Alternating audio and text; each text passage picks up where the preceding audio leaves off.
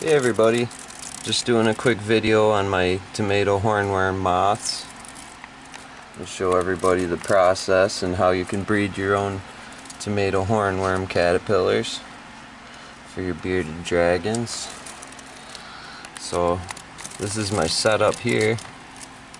It's just a fish tank that I got on its side, and I built this little screen door for it so I can get in there. And I got 4 adult moths and one that's about ready to hatch out of a cocoon there. Oh, you're gonna get out. So these are nocturnal moths, so I like to keep them pretty dark, but right now I got the light on so you guys can see what's going on in here. So this is how they start off. These are the eggs. Oh, you got a couple little babies actually hatching out right now. Oh. So these guys are gonna actually get about 4 inches long when they're full grown caterpillars. And they get about the thickness of a finger or so they're huge. But every day I've been collecting about 50 eggs from my adults, and once I collect these eggs, I'll let them sit in here for a day or two at like 84 degrees or so, and then I set them up with the food here like this, so that when they first hatch out they got something to eat. But they specialize on their food, so you have to get this specific food for them to eat, and it comes as a powder, and you just mix water in with it and cook it for a little bit, kind of like cream of wheat. So but these guys will they'll feed on that, and they'll change the food out pretty much every day so that doesn't go bad. There's maybe about 50 caterpillars in this jar right now. 50 little baby caterpillars. Most of them are down there on the food.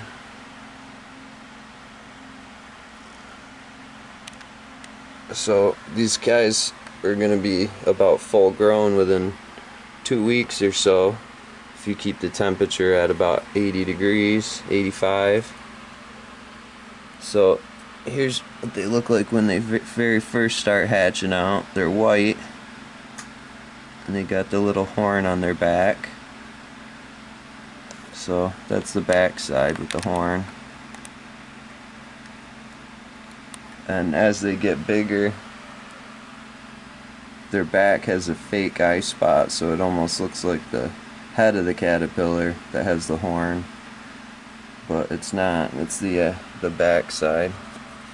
So, and they'll climb up this little plastic fence stuff and get to the food. So, and then after 2 weeks, when they're full grown, if I haven't fed them off to the lizards, then I will put them in containers individually so that they go into the cocoon. And it usually takes between 5 and 21 days. And this is a cocoon right here. So this one's getting very close to hatching. They'll turn a darker black when they right before they hatch out. So, and as soon as they hatch out, they will be laying eggs on the lettuce that I have in here, which I'm sure there's already a ton of eggs on this. I've already went through it once today. Let's see. They do most of the egg laying at night. There's one.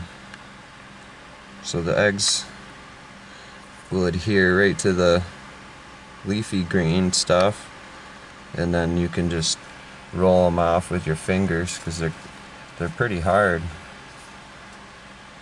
Harder than you would expect for a insect egg. And then the moths themselves are gonna feed off of the this hummingbird feeder. So I just got a basic hummingbird feeder set up with the hummingbird nectar, this stuff, and that's enough food in there to keep them going pretty much their whole lifespan. So I don't have much daily upkeep on the feeder, but I do have to go through every day and pull the eggs off, because they do like to lay eggs on that feeder. See, there's a couple right there.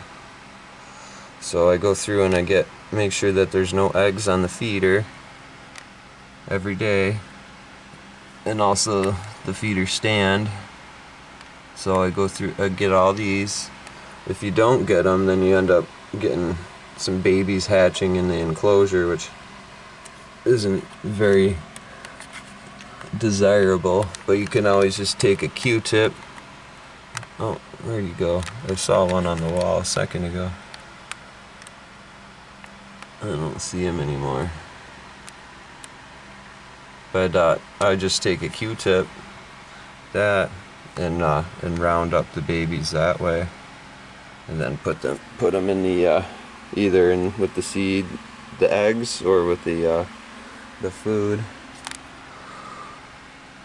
So, and I don't have any big caterpillars right now to show you guys, but within a few days these guys are going to be big enough where I can start feeding them off to the baby dragons.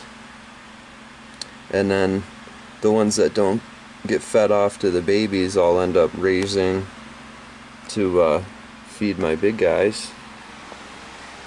Him over here, Mr. Rocco. He'll eat a big 4-inch caterpillar. And Nova. She's back there somewhere. There she is. That's my Nova. They love them some caterpillars.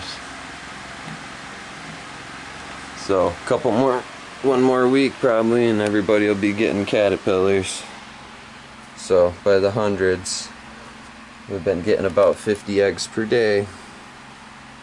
So, and when this big guy hatches here, I'll probably be getting a lot more. So, thanks for watching. Bye everybody.